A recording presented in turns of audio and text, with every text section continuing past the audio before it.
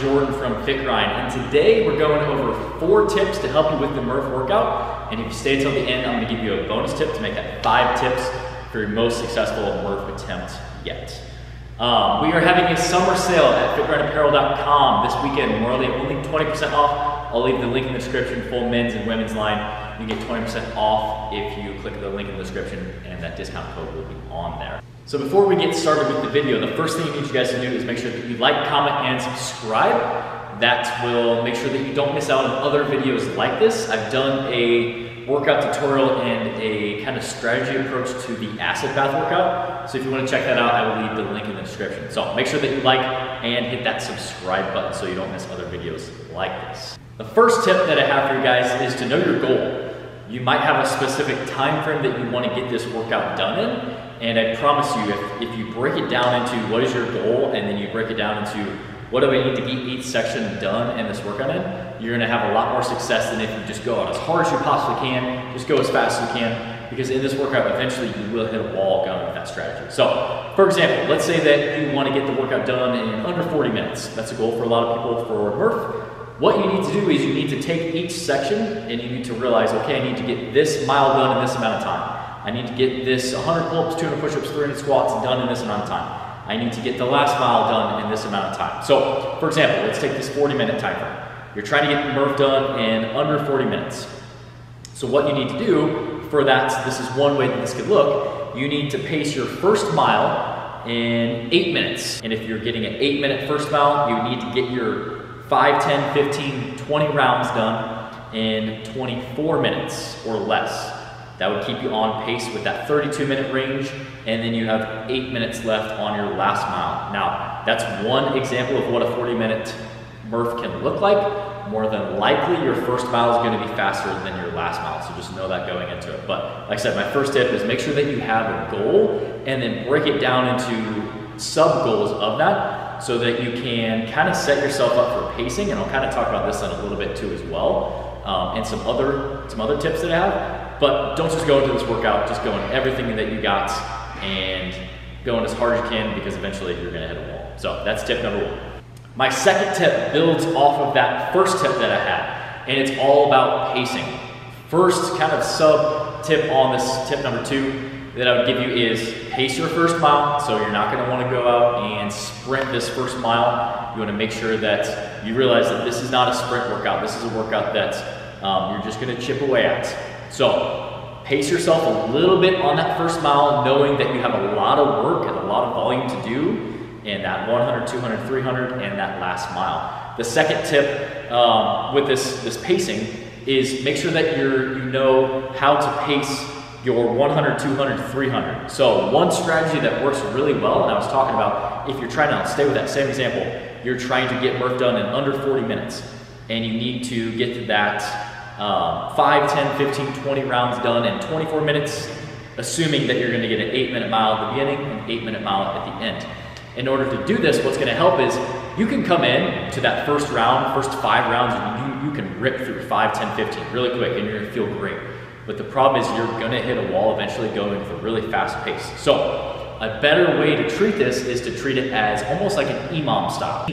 That's going to allow you to still get it done in that under 24-minute range, but it's going to allow you to have consistent efforts and repeatable efforts, giving you just little micro rests, and from there you're going to be able to get through those 20 rounds a lot more efficiently than just going out and going balls to the wall. So what that could look like is, say you're trying to go every minute on the minute, that would put you right around 20 minutes for your 5, 10, 15, 20 rounds. You would try and complete your 5 pull-ups, your 10 push-ups, and your 15 air squats every minute on the minute. Say that takes you 45 or 50 seconds to complete that. You would take 10 seconds of micro rest at the end of the round and then go back to that next round. Just getting those little micro rests is gonna add up instead of just going right back, because eventually, just like in tip number 1, you're gonna hit a wall. So know your paces, know your goal, and that's gonna help you achieve a better time in Murph. My third tip that I have for you is know which exercise you're gonna struggle on. So are you gonna struggle on the pull-ups, push-ups, or the air squats? Typically, most people are going to struggle on either the pull-ups or the push-ups. So identify which one you're going to struggle with, and then from there, what you're going to do is you're going to structure your rest time right before that exercise. So say, for example, that you are going to struggle with your pull-ups. You're gonna treat it just like that EMOM style, like I said in number 2. You're gonna start off with a round, you're gonna do 5 pull-ups, you're gonna do 10 push-ups, you're gonna do 15 air squats, and then you're gonna take your micro rest that you have. So say that took you 45 seconds to complete 5, 10, 15. You would take that rest right before the pull-ups. Or say that your push-ups are something that you're gonna struggle with.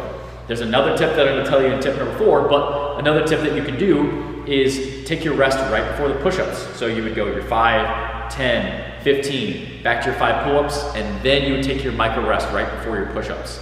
Just identifying which exercise you're gonna struggle with, and then you take your micro rest right before that is gonna make sure that you're in this workout the most fresh, but it's just gonna give you enough time to bang out those reps and get through consistent rounds where you're not having these really long rounds that are kind of outliers that really start to bring that time.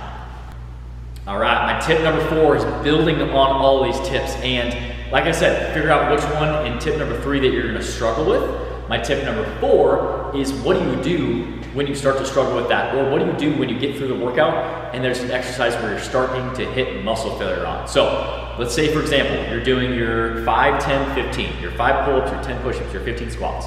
You've got through 10 rounds, it's going really good. And then say in the 11th round, you're doing your push-ups and they're really starting to almost reach muscle failure. What you can do in that scenario is, say you're getting through your 5 pull-ups just fine, your 10 push-ups are getting really tough and it's almost muscle failure at the end, or you are hitting muscle failure and you can't get all 10 in a row. You want to keep moving in this workout. You don't really want to rest very often. The beauty of the way that this workout is structured is with your 5 pull-ups you have an upper body pull. With your 5 push-ups, or sorry, your 10 push-ups you have an upper body push. And with your 15 air squats, you have a lower body push. So while one exercise you're working certain muscle groups, on the others, those muscle groups are getting rested. So while you're doing your pull-ups, you're pushing muscles and your legs are resting. So the beauty of this is that, say that your push-ups are starting to struggle and you're hitting muscle failure. What you could do is you could do your 5 pull-ups, you go to the ground and hit your 5 push-ups, back up 15 air squats, and then while you're doing your air squats, your push-up muscles are resting, you go back down to the ground and you do your 5 push-ups. What this allows you to do is it allows you to keep chipping away at that workout without ever really resting and just sitting there. And it avoids that muscle failure that, again, will really start to fatigue you out. All right, here's my 5th tip, and this is my bonus tip. And this kind of goes into the mindset. And my 5th tip is remember why we do this workout. This is a workout that is all about sacrifice. It's to celebrate the service of the people in the military that serve for this country, and to really celebrate the sacrifice of Lieutenant Daniel Murphy. So remember that, and when you're starting to fatigue and you're starting to get tired, you need to remember that this is a workout of sacrifice. This is not a workout that's going to be easy. So before you are going to come for the Murph workout, before you're going to do the Murph workout, what you need to do is you need to, one, have a goal like we talked about, but you also need to figure out why it is that you are doing this workout. Maybe you need to have some sort of mantra. Maybe your goal is to get through all of your rounds in a certain time frame, or your goal is to get through all of a certain amount of reps in an unbroken fashion. Or maybe you need to think of the sacrifice within the workout. Just remember why you're doing this workout and tap into that when you get tired, because there will be a point in the workout where fatigue starts to set in. You're gonna ask yourself, why am I doing this workout? Remember that, it's a workout of sacrifice. Tap into your mantra that you may have before the workout, and remember that pain is temporary, it won't last forever. You can finish the workout and then you got the rest of the day to rest. So these have been my 5 tips. I made another video on the acid bath challenge workout if you guys have ever done that workout. It is a 4-time 500 meter ski, 500 meter row, 1,000 meter bike. So go check that workout. I'll leave the link in the description if you want to see. I did 2 attempts at it. I also talk about the strategy with it. So like I said, make sure that you subscribe so you don't miss more videos like this. And I will catch you guys in the next one.